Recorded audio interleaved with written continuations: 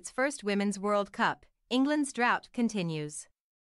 Olga Carmona scored the eventual game-winning goal for La Roja in the first half Sunday as Spain, despite being denied on a second-half penalty kick, beat England 1-0 at Stadium Australia in Sydney to win the 2023 FIFA Women's World Cup.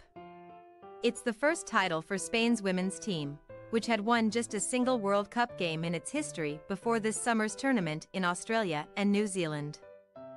The Spain men hoisted the trophy in 2010, making Spain only the second country to win both the men's and women's titles, joining Germany. Here are quick takeaways from Sunday's match. Play of the game. Carmona's strike was worthy of a championship decider. That it was a total team goal was fitting for a side built on passing and taking advantage of possession. The pivotal sequence began when England right back Lucy Bronze was dispossessed in the midfield after running into a sea of red shirts. Teresa Abelira controlled and quickly sent a diagonal cross to Mariona Caldanti, who dished to overlapping left-back Carmona. With Bronze out of position, Carmona found space behind England's central defender Jess Carter and made fast use of it, hitting a first-time shot with her left foot just past the outstretched hand of Lionesses keeper Mary Earps and into the bottom corner of the net. The goal left England chasing the game. It also settled down Spain, which was able to control the contest for most of the rest of the way despite Earps's save on Jennifer Hermoso's spot kick just before the hour mark. Turning point. Energized after Earp's stop, England had plenty of time left to find the equalizer.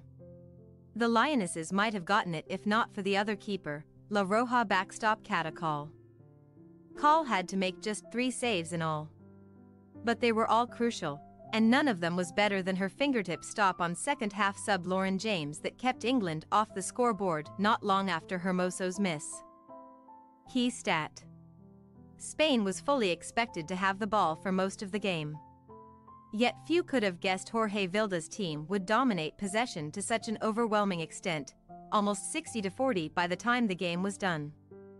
That England was utterly unable to keep the ball for any sustained length of time, despite trailing for more than an hour, was remarkable. And it was the biggest reason the Lionesses lost in the end. What's next for Spain? This is Spain's first major trophy on the senior women's side. It most certainly won't be its last. La Roja proved this month that they will be a force at the highest level for many years to come. That alone is an achievement for a team that didn't even qualify for its first World Cup until 2015. Still, the signs that Spain was a sleeping giant have been there for a while. La Roja's under-20 national team claimed the U20 World Cup last year. The U19s took home 2 of the last 3 Euros and finished third in the other. In France in 2019, the senior squad came closer than any other to upsetting the champion United States in the knockout stage. Now the Spaniards are the world champions. That they become one without 12 former regulars who stayed home amid a dispute with Vilda and the Spanish Federation speaks not only to the depth of talent the program has now, but will continue to draw from. Whether Vilda remains in charge remains to be seen. La Roja, on the other hand, are here to stay. What's next for England?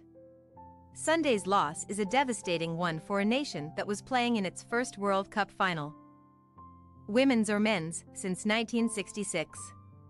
It appeared the stars were aligning for the European champs, which had gotten better in every game as the competition wore on. This defeat will take a long time to get over for the Lionesses. Like Spain, though, England established its bona fides at this World Cup. After being eliminated in the semis 4 years ago, and in 2015, this was its most successful run yet. The last 2 summers, the Lionesses won the Euros on home soil in 2022, have made the women's national team a beloved entity in the country, one that will continue to have a better chance of lifting trophies than its men's squad in the near term. The future is beyond bright for the women's game in England. The Lionesses might not have won the World Cup this year, but it's probably just a matter of time until they do. Thanks for your watching. Don't forget to click the subscribed button and hit the bell icon for more.